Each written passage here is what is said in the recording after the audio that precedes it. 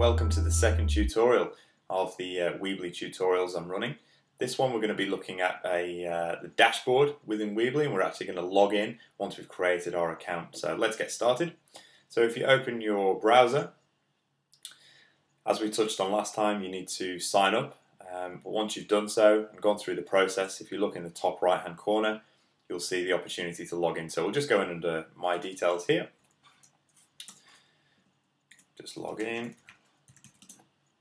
and then we're greeted with what we probably call the dashboard. So this is predominantly your port of call for everything you need for the websites. So there's a number of areas here that you would be concerned with.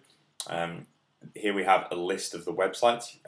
The account type that I have here is a pro account, so I've actually paid to become a pro member, a professional member, and you can see this here under this section. The benefits that come along with Pro I'll list a bit later on, but you just get a lot more functionality, a lot more flexibility. The support process is probably a little bit more streamlined if you need any help from Weebly. So I'd seriously suggest you support the guys. They do a fantastic job, and of course the funds that go from adding Pro accounts will assist them in developing new features. So ultimately they'll help you in the long run as well. So here we have our dashboard, and here's the list of sites. So as you can see, I have 3 sites listed. Within each one, it gives you the opportunity to edit that site. It gives you some basic statistics on the site, such as user visitor volumes, where people have come from, that kind of thing. Nothing along the lines of Google Analytics or anything more advanced, but there's some good basic statistics that will get you started. And then under the More section, we have the opportunity to look at blog comments that have been left on our site, look at any form entries, so if you have a Contact Us section or any forms on your website and you want to see a list of the entries, then you can see them here. And lastly, just be careful of this one, this is the delete site.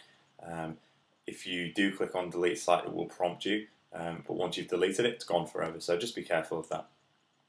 So if you want to create a site, obviously we'll click on the Create a Site button, and this gives us the opportunity firstly to name the website. So on my website I want to feature the badges that I make, so I make little pin badges, for example. So I'm going to call this website Dan's Badges, and it gives us the opportunity to list what type of site it is. So here I'm going to say it's a personal site, and then I'll click continue, and then the next stage it gives us 3 options.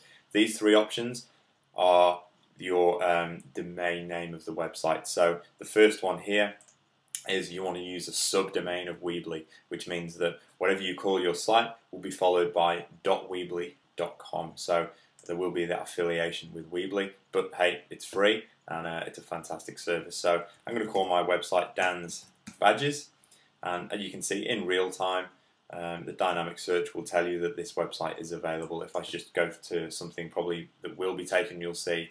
So if I wanted to john.weebly.com, which is a common name, you can see it's taken here and it tells you so. So I'm just going to take it back to Dan's Badges, and it's available. The second option is to register a new domain. So if you want to get rid of the Weebly in the domain name, you can do so here. It gives you the opportunity to choose 3. There's a .com, there's a .net, and there's also a .org. So if you wanted to choose that one, you could potentially have the website name, the domain name, dansbadges.com. And lastly, if you've already purchased a domain name, it gives you the opportunity to put that domain name in here. You can purchase them through Polldaddy. There's a few others, Australia for example, as Crazy Domains. There's a few other popular ones.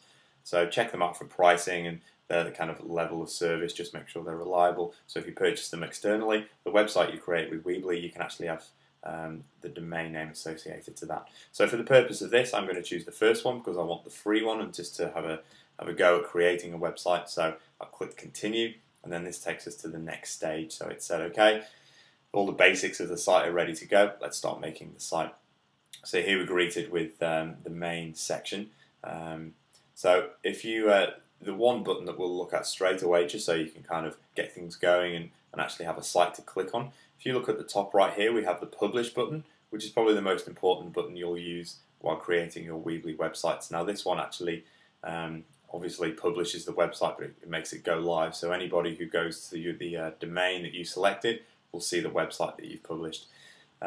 You can create anything within the website and not hit publish, and nobody will see that. So If you want to tweak things or add new features, or if you know it's going to take maybe 2 or 3 days to create a new page and you don't want people to see it, that's fine. Go ahead, create the page, just don't click on publish, and when people view your website they won't see that page that you're working on there. So for the purpose of this, we'll click on publish.